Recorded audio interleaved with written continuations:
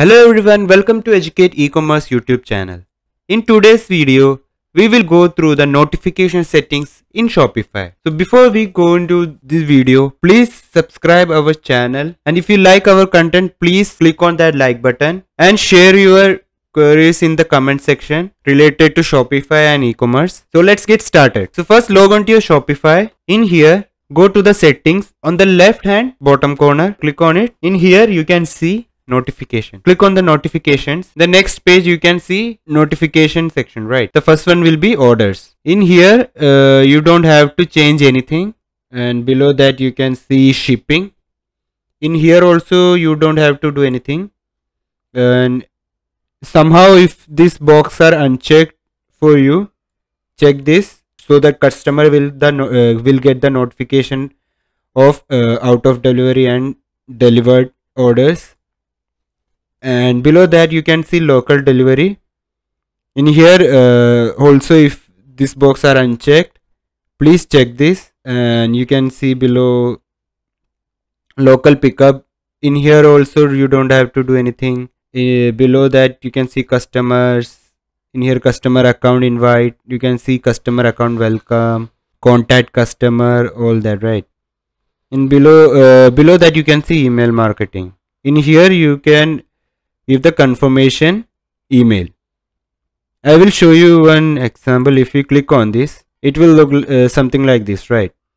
So you if you want to change anything, you can edit it in here, but I would recommend you to hire a developer for this, so you don't mess up your email and all those. So you can edit that, and you can edit your email in here. Below that you can see returns in here. This will also perfect. I mean, you don't have to change in anything in here. Below that you can see double opt in here, right? So require customer to confirm their email subscription and SMS subscription.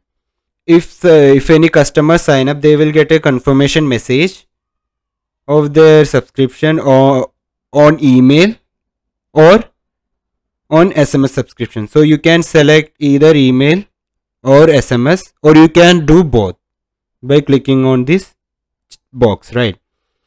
So below that you can see Shopify email open tracking. In here the first one, optimize open tracking, which is already recommended by Shopify.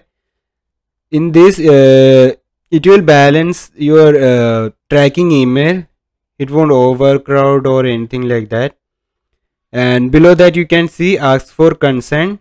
So by default the email will not be tracked. For that the customer will have to opt for it, for this option. Below that you can see do not track. In here your email will not be reported, right? It will not be tracked.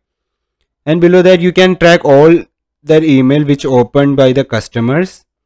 In this you can see their reports, all that, right? So for me I will say track all, because it's good for your business. Below that you can add your new order templates in here, and in the staff order notification also you can see your recipient, your email, all that, right? In here, let's say if you see many orders in your email, you get more notifications of your orders. It's good, but sometimes if it get overcrowded, you can disable that in here, but I would not recommend that. I would recommend you enable this, because if you are doing your business, you have to go through all those email and orders of your customers, right? So yeah, that's it on the notification settings. Once again, if you like this content, please subscribe, share and like our videos.